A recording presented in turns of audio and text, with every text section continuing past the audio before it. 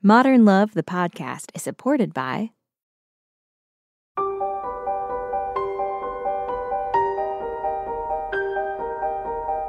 From the New York Times and WBUR Boston, this is Modern Love. Stories of love, loss, and redemption. I'm your host, Meghna Chakrabarty.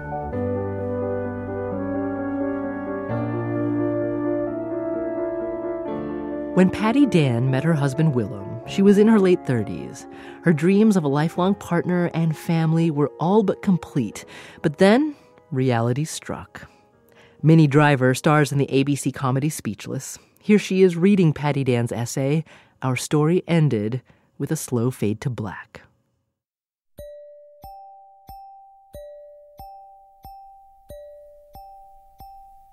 The snowy night, I met Willem at a synagogue in New York City. I knew we would marry. But I did not know that it would only last 10 years.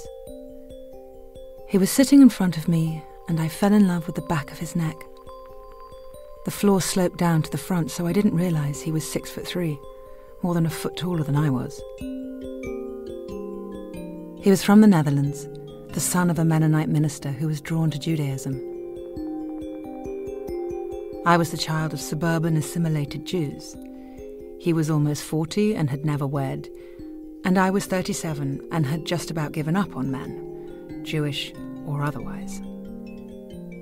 Soon after, he dragged me to the Lower East Side, where we met an old rabbi, who looked at us a bit askance and said wisely, "You will have a sweet and crazy life together," which we did. 9 years later, in April, our little family, Willem, Jake, our 3-year-old son, and I, visited a friend's sheep farm in Connecticut.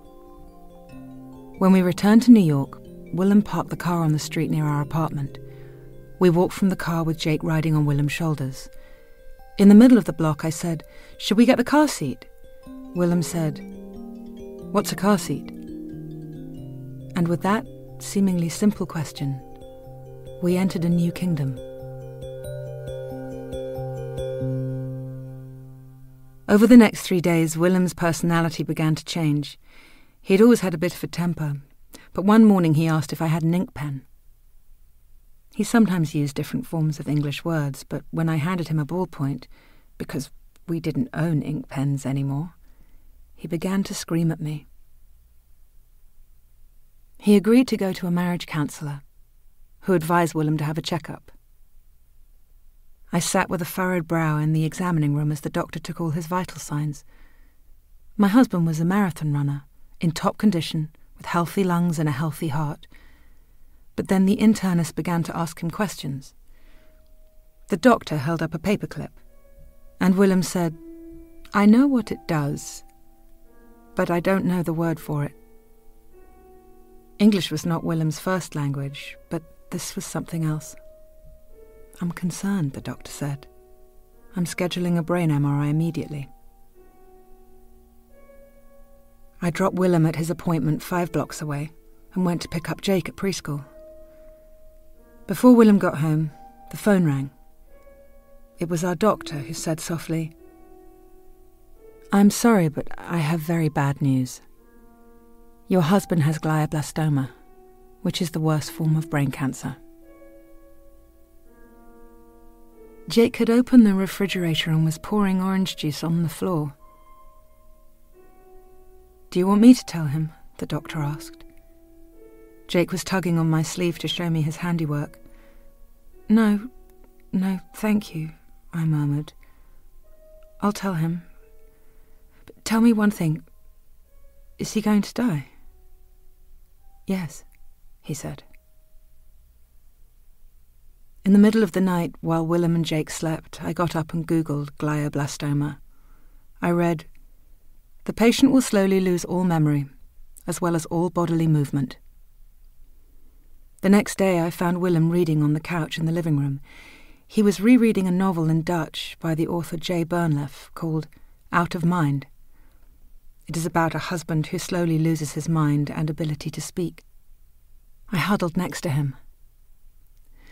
"Why are you reading this now?" He shrugged. "Maybe it will help me. I'm having trouble with words." "Yes," I said, and took a deep breath. "Do you want to know about the MRI?" "What's that?" he said. The picture they took of your brain."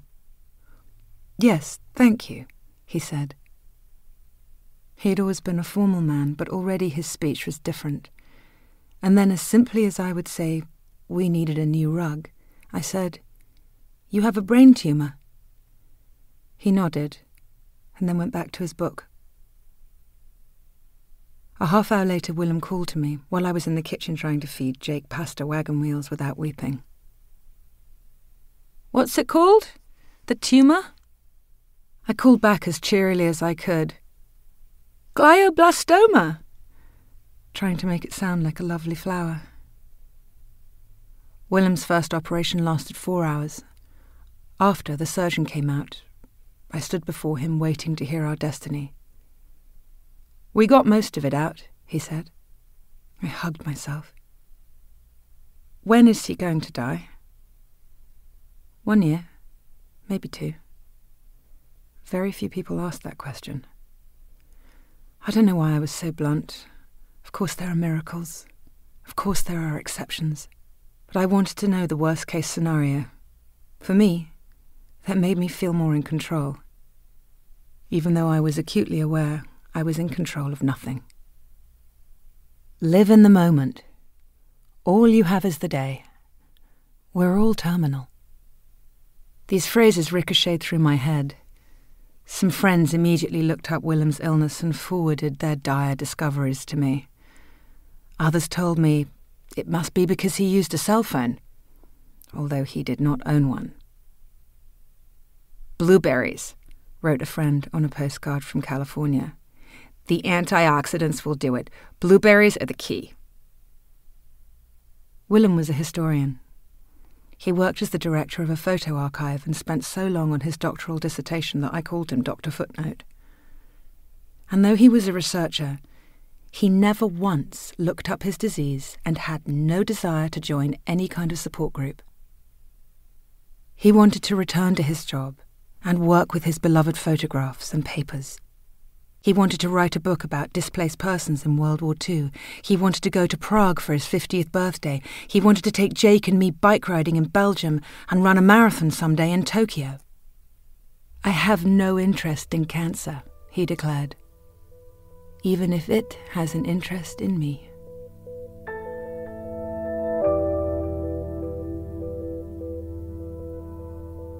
Yet he knew what the outcome of his illness would be. It was his idea to call the cemetery where my grandparents are buried. A woman quoted prices over the phone. "Do you want a single, double, or triple site?" When Willem was back on his feet, with a Nike headband on his head covering his scar, and Jake was at preschool, we drove out of the city to the bucolic cemetery on a hillside. I was nervous having Willem drive. I always was nervous with him at the wheel. He had learned in this country as an adult because growing up in the Netherlands, his mode of transportation was a bicycle.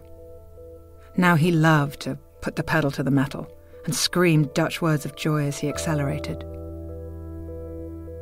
We arrived safely at the cemetery, and a gentle man carrying a transistor radio to his ear listening to a Mets-Cardinals game showed us around. Then we took the proper papers to fill out, and my head spun, wondering when my time would be. Afterwards, we went out for cheeseburgers and milkshakes, and drove back to the city, went home, and made love.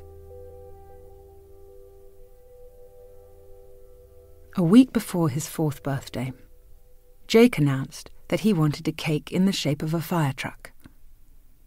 I am not a baker. I have the urge to bake perhaps twice a year, and that usually results in an apple or pumpkin pie with, I confess, store-bought crust. But my son wanted a cake in the shape of a fire truck, and in that way that mothers are able to lift cars off their children's feet in an emergency, I somehow made one. I used practically a whole bottle of red dye in the frosting, which in earlier days would appall me. But now I reasoned that if Willem grew up on the purest whole wheat bread and beet salad, perhaps junk food was the key to a long life.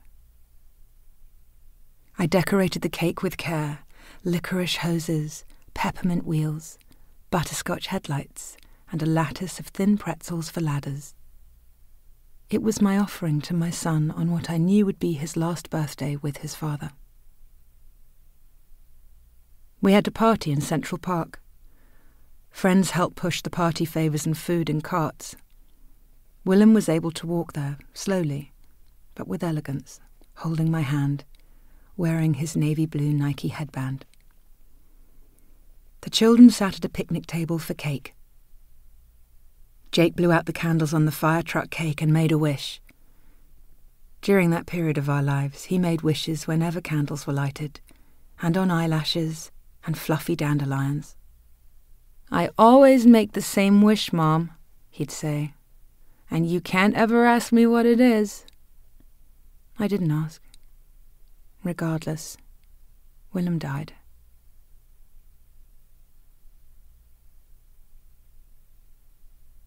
On the day of the funeral, I couldn't get Jake to wear what he called his lots of buttons shirt, but he did acquiesce to a navy blue polo shirt with 3 buttons.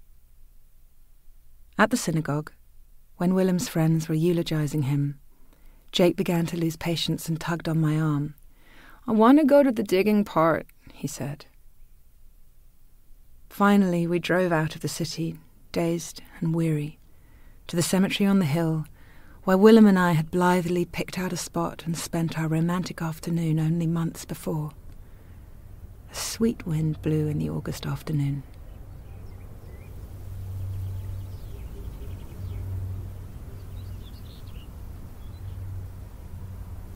We all took turns shoveling, in the way the rabbi had instructed, with the shovel upside down to show this was a special kind of digging. And then, a picture I thought I would never see. My 4-year-old son reached for the shovel, and he too dumped 2 shovelfuls of dirt onto his father's plain pine coffin. A train whistled in the valley below us, and Jake handed the shovel to his cousin and put his arms straight up in the air. I knew what he wanted. I lifted him up as the rabbi said prayers, and we watched the train snaking by. I held him tightly, and we waved to the far-off travellers.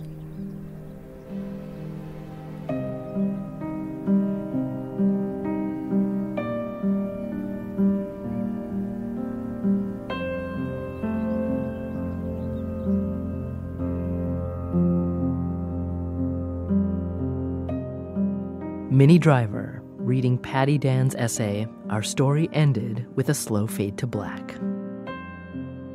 Patty joins us after the break.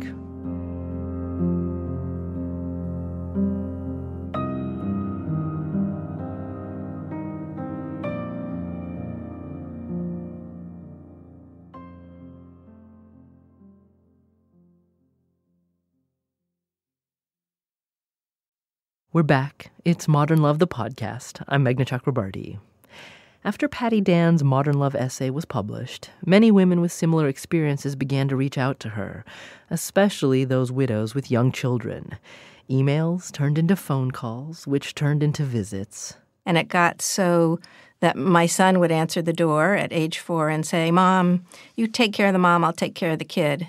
The particular thing of being a mother with a very young child was something that many people could relate to, whether it was somebody as myself who had the privilege of saying goodbye to my husband from cancer, or later on I met many 9/11 widows who had, of course, lost their spouses suddenly, wives of soldiers, and we really, were just all there on the playground in a jumble. Patty's new life as a single mom didn't give her that much time for mourning. I would say it was more grief in motion, and I had to work, I had to take care of my kid suddenly alone. It was great joy of having a young child and great sorrow at the same time, so there was no contemplative time. I remember I needed a permission slip for my son to go apple picking, and I practically handed his teacher my husband's death certificate. Eventually, she just could not contain the grief. My son would be frightened when I cried, and so I would cry in the shower. But it was several years later, I was in a deep sleep in the middle of the night, and I woke up sobbing. And that next day, I did join a widow and widowers group, but not at the beginning. I mean, I don't know how people have time for 5 stages of grief, quite frankly. Patty did find love again. A reporter for the Baltimore Sun, who had also lost his spouse, wrote a piece on grief. It included a warm review of Patty's memoir about Willem's death. So in the middle of the night, I just wrote to him, "Dear Mr. Hill, thank you for the lovely words, and I'm sorry for your loss." We emailed for 3 months, and my son would come in and say, "I see how flirty you get with him." And I wasn't aware that I was being flirty. Patty and Michael Hill started dating and eventually married. At the time, Jake was 11 and Michael's 2 boys were in college. Today, Jake is 21 and Michael's sons are 28 and 32. Patty says their shared losses have given their sons a lot to talk about over the years, and the same goes for Patty and Michael.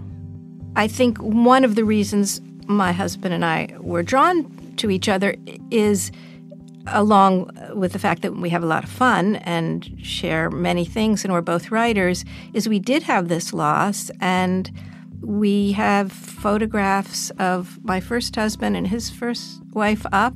They're the parents of our children. I mean, this is our story. Writer Patty Dan. Her latest books are The Butterfly Hours, Transforming Memories into Memoir, and The Goldfish Went on Vacation, a memoir of loss and learning to tell the truth about it. She lives in New York. Thanks again to Minnie Driver. She told us that she loved Patty's essay because of its thoughtful simplicity. What is happening is so sad and so awful, and yet the author writes with such grace and a gentle humour and an allowing of the reality. And I love the humanity of that. I love what her life was. I love the dignity that it sounds like her husband died within.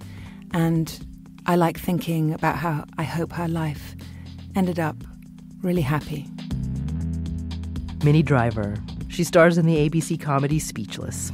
You can see it online and on demand. Daniel Jones on the darker side of modern love after the break.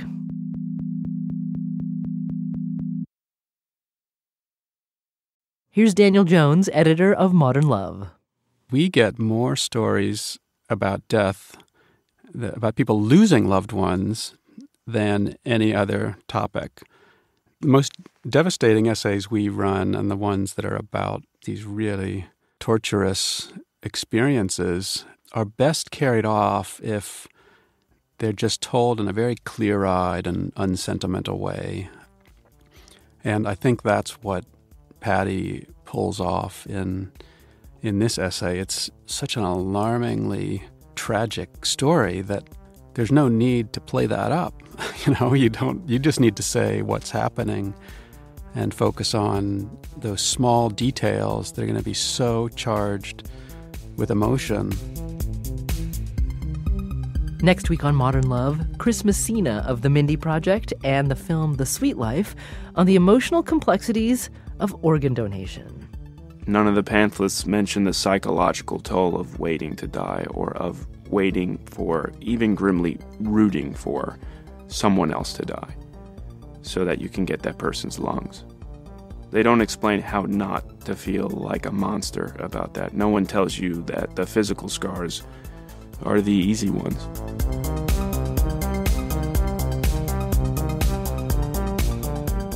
Modern Love is a production of The New York Times and WBUR, Boston's NPR station. It's produced, directed, and edited by Jessica Alpert, John Perotti, and Amory Sievertson. Extra help this week from producer Catherine Brewer and Matt Reed. The idea for the Modern Love podcast was conceived by Lisa Tobin. Iris Adler is our executive producer. Daniel Jones is the editor of Modern Love for The New York Times and advisor to the show. Music for the podcast, courtesy of APM. I'm Meghna Chakrabarty. See you next week.